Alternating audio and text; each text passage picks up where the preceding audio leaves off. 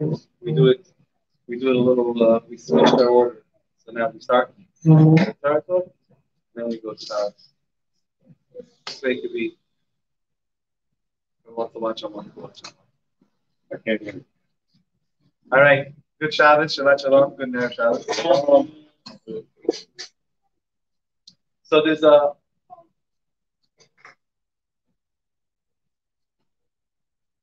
guy who was who was a famous guy last week. We spoke about, passed away in Israel.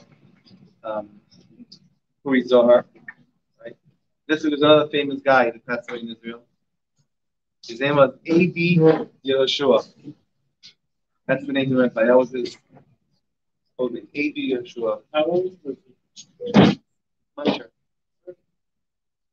I did check out his wiki today, but it's what? It's a poet, film writer. Now, let me back up. There's a guy who works in an aerospace company in Israel. His name is Michal Alush. He's a Chabadnik. He's a larger guy, and he works in aerospace. And he was flying to France to give some type of a lecture, show, presenting, and on the plane he sat down to daven. Time for davening. Put on his talents and his tefillin, and you put on tefillin today. You got it. Yeah, you got it. Right? You got tefillin ready today, right? Just right. Tefillin today, right? Yeah. Gotta help you out. What do you want to know? Michael tefillin. Activated? No, so Michael and Joseph. Just lots or yeah.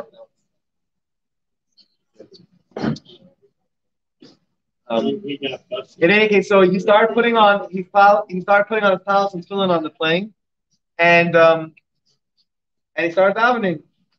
Well, they came to him and let him know that they have an upgrade for him, the first class, business class, first class, whatever. He goes to business or first class, whatever it was, and the guy who's sitting next to him, the guy who they're sitting him next to, they ask, the guy tells him, he said that in shul one thing, to daven in shul is one thing, but over here on the plane, we're towels and tefillin on the plane. So he said, well, Hashem's in shul, Hashem is also on the plane. Why not? So they began daven, and they began an interesting conversation. And he asked him, Alush asked A.B. Yeshua if he wants to put on tefillin. And he said that no, I'm an atheist. So he said, listen, an atheist is also a good level because some people, they're just agnostic, they don't care. An atheist, it bothers them. What do you mean? Why does it bother them? They would even go, why does it bother an atheist? I'm an atheist with a whole passion. It's already a level of belief in Hashem. So he tells them that, but he didn't want to put on his phone.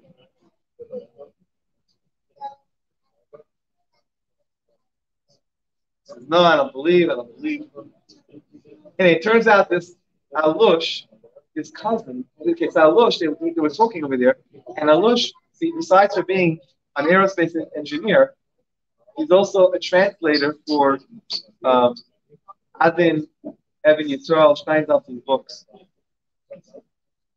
It turns out that this guy Alush's cousin, also the same name Alush, Jean something Alush.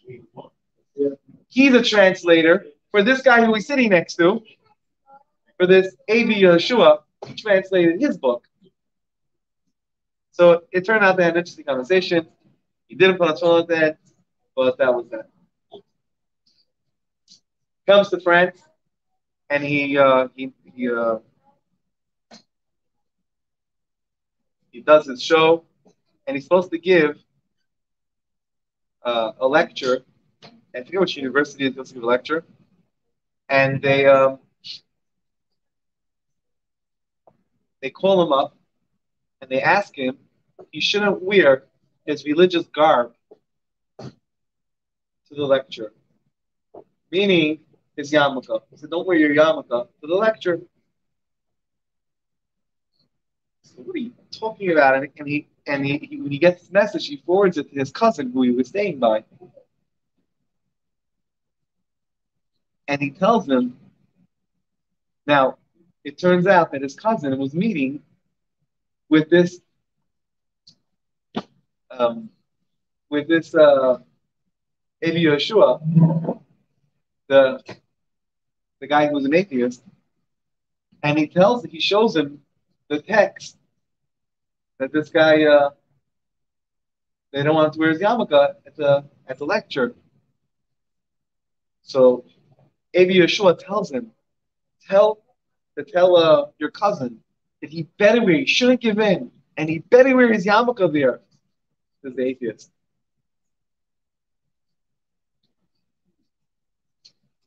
Which one there? The non-conformist. Not conformance, exactly. Yeah, no-conformist. It's good. This week's parsha we have three main characters in the parsha. You have, which were the three leaders that we had in the desert. They are Moshe Rabbeinu, Moses, Aaron, his brother Aaron, and his sister, their sister Miriam. The Torah tells us regarding Aaron that he was supposed to light the menorah, right? So at the beginning of the parsha about Latzat, the narrative would light the menorah, and it says there that Rashi says that Moshe felt bad last week's parsha when the Nesiim, when the leaders were bringing each one their day they were bringing their carbon. So it says that Aaron felt bad, and he complained to Hashem. He says, "Why can't I bring? Because it was all the tribe besides for the Kohanim, besides for Aaron." So Aaron says, "Why can't we do that?" So Hashem told Aaron, "Don't worry, you're doing something better. You're lighting the menorah. Don't." So the Rebbe asks, "Why would Aaron want something? Not he has his thing. He's a kohen. Why would he even ask for something like that?" And the Rebbe says that when a yid sees another yid has the opportunity to do a mitzvah, it should bother him that he should want to do the mitzvah. He should always want to grab opportunity to do a mitzvah, and if we can't, it bothers us. And that was Aaron. Anyways, well, you can do it as another story, but it should bother you that you should want to do a mitzvah. Then you had an episode of Moshe in this week's parsha where the Yidden come to him and they say, "We want basar, we want meat. Where's the beef?" We remember, they said, they remember the watermelon we had in Egypt. We miss it.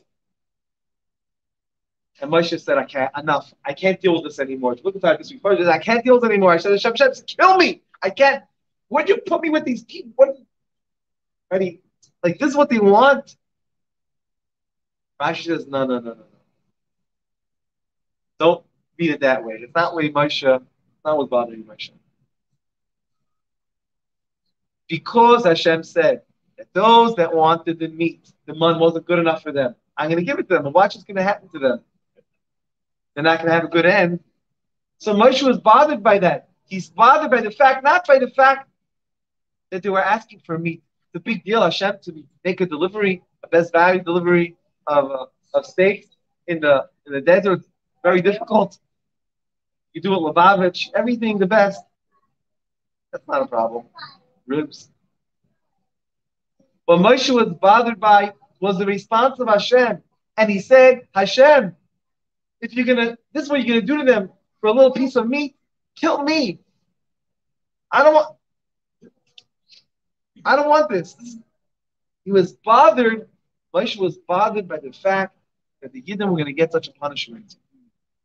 And then he had the story of Miriam. Miriam,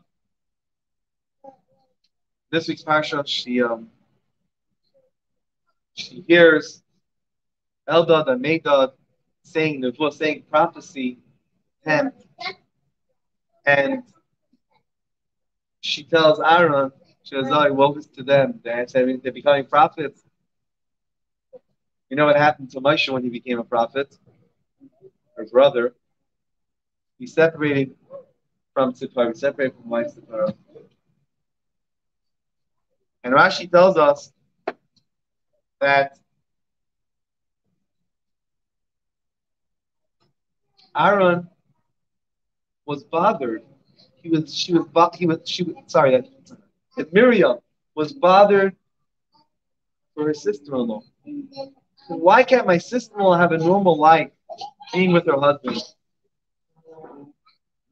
I don't want, okay, but I want, she says, I feel bad, she was punished for it, right? She was punished for it, but forget about the punishment. There was something positive about that, about the fact that she cared about her sister. And the Rebbe said that all these 3 episodes in the Parsha are giving one specific, very special message, very important message.